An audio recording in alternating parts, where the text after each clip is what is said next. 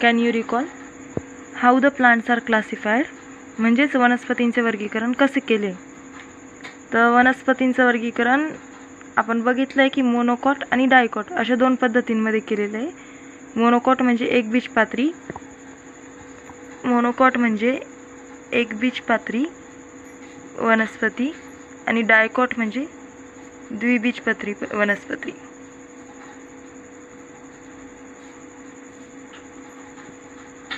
याचं मागच्या वर्षी तुम्ही बघितलेलं आहे की एकबीजपत्री, द्विबीजपत्री म्हणजेच मोनोकॉटिलिडॉन आणि डायकॉटिलिडॉन म्हणजे काय ते आता आपण मागच्या वर्षी बघितलेलं आहे.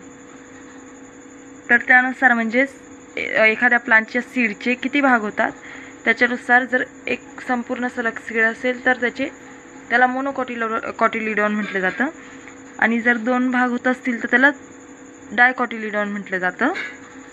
तर मग आता आपण बघू पुढचं. तर मागील वर्षी आपण वनस्पतींचं क्लासिफिकेशन बघितलं. मागच्या वर्षीचा जो आपला एक चॅप्टर होता प्लांट क्लासिफिकेशन म्हणून, त्याच्यामध्ये आपण वनस्पतींबद्दल सगळं बघितलं. मग प्राण्यांचं क्लासिफिकेशन कसं केलं जातं किंवा का केलं जातं तर त्याचं उत्तर त्यांनी दिलेलं आहे. Some animals R to small whereas some are too big. Some are terrestrial where some are aquatic. Some crawl on land. Some swim in water whereas some fly in air. Some animals have scales on skin whereas some have feathers or hairs. In this way there is a huge diversity amongst the animals too. म्हणजेच जर बघायला गेलं तर खूप प्रकारचे animals आपल्याला भेटतात. काही खूप छोटे असतात तर काही खूप मोठे असतात. काही जमिनीवरती राहतात, काही पाण्यावर राहतात, काही जण हवेत उडतात, काही जण जमिनीवरती सरपटतात. अशा पद्धतीचे वेगवेगळे ॲनिमल्स आपल्याला भेटतात. काहींच्या शरीरावरती खवले असतात म्हणजे स्केल्स असतात, तर काहींच्या शरीरावरती पंख असतात, तर काहींच्या शरीरावरती केस असतात. अशा पद्धतीने खूप मोठी डायव्हर्सिटी म्हणजे जैवविविधता आपल्याकडे आढळते पृथ्वीवरती. अकॉर्डिंग टू रिसेंट स्टडीज म्हणजे आता सध्याच्या काळातल्या काही अभ्यासानुसार estimated number of animal species on earth is approximately 7 millions. म्हणजे जवळजवळ 7 मिलियन्स एवढ्या ॲनिमल्सच्या स्पेसीज सध्या आपल्या पृथ्वीवरती अस्तित्वात आहेत. म्हणजेच जवळजवळ अंदाजे 7 दशलक्ष प्रकारच्या प्राण्यांच्या जाती असाव्यात असा एक अंदाज वर्तवला गेलेला आहे. It is impossible to study each and every species. जर आपण ठरवलं की प्रत्येक स्पेसीजचा ॲनिमल आपण शोधायचा आणि त्याचा स्टडी करायचा तर हे काही एका जन्मात काही आपल्याला शक्य नाही. कारण जवळजवळ 7 मिलियन म्हणजे 7 दशलक्ष एवढ्या स्पीसीज आपल्या पृथ्वीवरती प्रेझेंट आहेत आणि त्याचा प्रत्येकाचा आणि इंडिव्हिज्युअली स्टडी करणं आपल्याला काही शक्य नाही. मग त्यामुळे आपल्याला त्याचे ग्रुप्स किंवा सबग्रुप्स पाडावे लागलेले आहेत. However, if groups and subgroups of animals are formed depending upon the similarities and differences, it will make it easy to study such vast variety of animals. त्याचमुळे काय केलं गेलं तर त्याचे मोठे मोठे ग्रुप्स पाडले गेले, मोठे ग्रुप्स आणि त्याच्यामधले सबग्रुप्स म्हणजे कशाच्या बेसिसवर तर त्याच्या सिमिलॅरिटीज आणि डिफरन्सेसवरती. सारखे कॅरेक्टर्स असलेले सगळे एका ग्रुपमध्ये घेतले गेले आणि दुसरे डिफरंट कॅरेक्टर्स असलेल्यानुसार त्यांना वर्गीकरण केलं गेलं आणि अशा पद्धतीने मग एवढी मोठी डायव्हर्सिटी स्टडी करणं सुद्धा सगळ्यांना सोपं झालं. मग आता ॲनिमल क्लासिफिकेशन म्हणजे नक्की काय हे आपण बघू. तर formation of groups and सबग्रुप्स of animals depending upon similarities and differences among animals is called as animal classification. म्हणजेच साम्य आणि फरकावर आधारित प्राण्यांचे गट आणि उपगट तयार करणे म्हणजेच प्राण्यांचे वर्गीकरण होय. तर मग आता आपण बघू की प्राणी वर्गीकरणाचा इतिहास म्हणजेच हिस्ट्री ऑफ ॲनिमल क्लासिफिकेशन. कशा पद्धतीने ॲनिमल क्लासिफिकेशनला सुरुवात झाली आणि कशा पद्धतीने ते पुढे करण्यात आलं ते आपण बघू.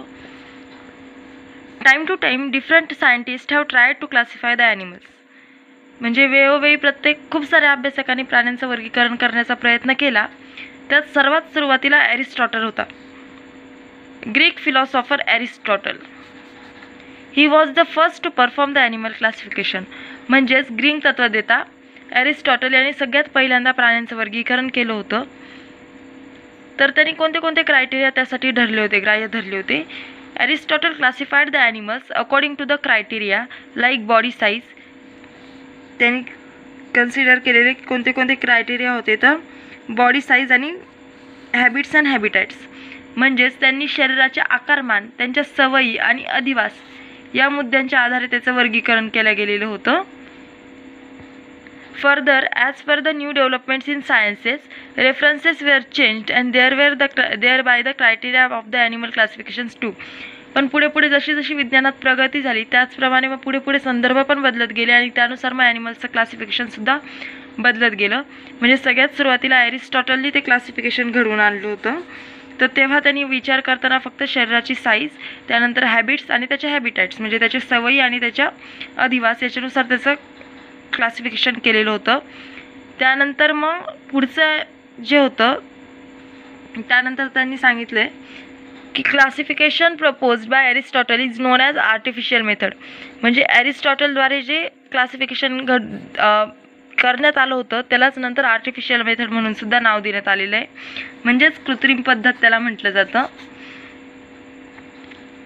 Besides Aristotle, artificial method of classification was followed by Theophrastus, Pliny, John Ray, Linnaeus, etc. म्हणजे तीच आर्टिफिशियल मेथड नंतर पुढे थिओफ्रॅटस, प्लिनी, जॉन रे आणि लिनियस यांनी सुद्धा त्याच पद्धतीचा अवलंब केला. लॅटर ऑन म्हणजे त्यानंतर natural system of classification was followed.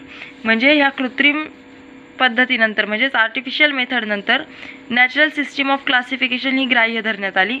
त्यालाच नैसर्गिक वर्गीकरणाची पद्धत असं म्हटलं होतं. तर काय केलं गेलं त्यामध्ये, तर natural system of classification was based on various criteria like body organisation, types of cells, chromosomes, biochemical properties etcetera. म्हणजे त्यांनी कोणत्या वर्गीकरणासाठी कोणते निकष अवलंबले गेले ह्या नैसर्गिक पद्धतीत, तर सजीवांचे शरीर रचनेविषयीचे गुणधर्म, त्यांच्या पेशी, त्यांचे गुणसूत्र, जैव रासायनिक गुणधर्म असे सगळे मुद्दे त्यांनी त्याच्यात ग्राह्य धरण्यात आले. By the time system of classification based on evolution was also brought in to practice. त्यानंतर इव्हॉल्युशन म्हणजेच उत्क्रांतीवादावरती जे आधारित असलेली वर्गीकरण पद्धतीसुद्धा अंमलात आणली गेली. इव्हॉल्युशन म्हणजे जे माकडापासून माणूस तयार झाला त्या पद्धतीला आपण सोप्या भाषेत इव्हॉल्युशन म्हणतो. तर मग त्यानुसार सुद्धा एक वर्गीकरणाची पद्धत सुरू करण्यात आली होती. It was use by डॉब्झॅन्स्की and mayor. He G इव्हॉल्युशनवरती based G method होती ती डॉब्झॅन्स्की आणि मेयर यांनी आणली होती. आणि आत्ताच्या काळात Carl वुस has proposed animal classification आहे. आत्ताच्या काळात मग कार्ल वुस यांनी प्राण्यांचे वर्गीकरण केले, ज्याला आपण 5 किंगडम सिस्टीमसुद्धा म्हणतो.